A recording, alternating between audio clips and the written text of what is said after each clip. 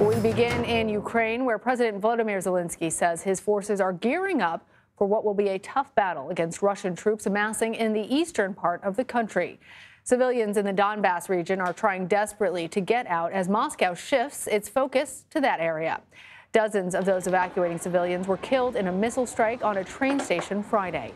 More than 100 people were hurt. Russia denies responsibility for the attack, but U.S. officials say Russia is lying. And President Zelenskyy lays the blame squarely at the feet of Moscow. He called the attack a war crime and urged a tough global response.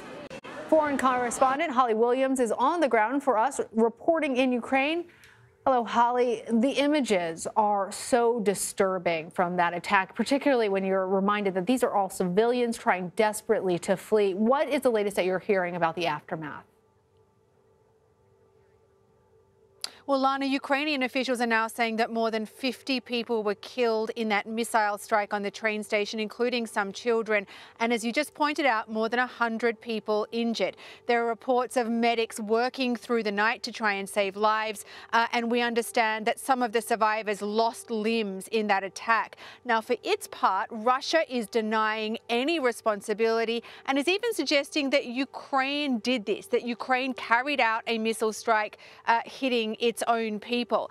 A senior American official has dismissed that, saying that the US simply isn't buying that. However, we're seeing a sort of a pattern emerging now, because remember, after the massacre of civilians in the town of Bucha that emerged in the last few days, where we saw people seemingly killed execution style by Russian troops with their hands tied behind their backs, Russia also said that it had no responsibility for those killings, and it said that the videos that emerged from Bucha had been staged.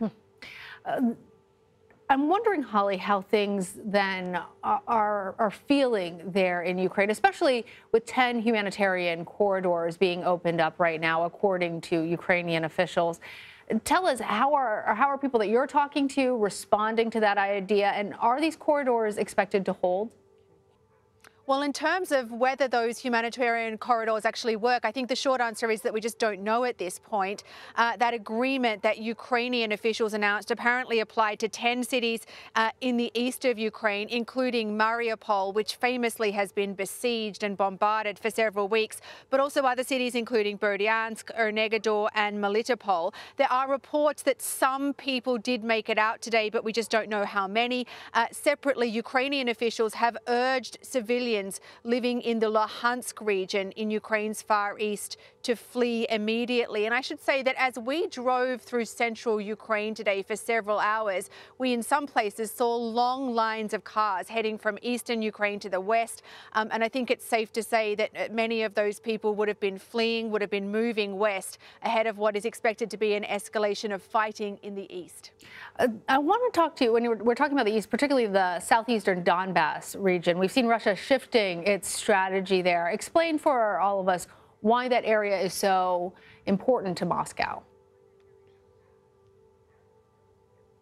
Well, parts of the far east of Ukraine in the Donetsk region and Luhansk region have been controlled by Russian-backed separatists since 2014. And shortly before the invasion, Russia actually recognized those breakaway regions as independent states, as independent republics. Now, with Russia's original battle plan seemingly a failure, you know, the Russian troops were not able to take control of Ukraine's capital, Kyiv, quickly, and they've now withdrawn across the border where they're regrouping. There's a lot of speculation, and I would stress that it's speculation, that Russia's perhaps more limited goals involve locking down and increasing the territory they control in eastern Ukraine, and perhaps also connecting it to Crimea in the south, which Russia annexed back in 2014. All right, Holly Williams, thank you.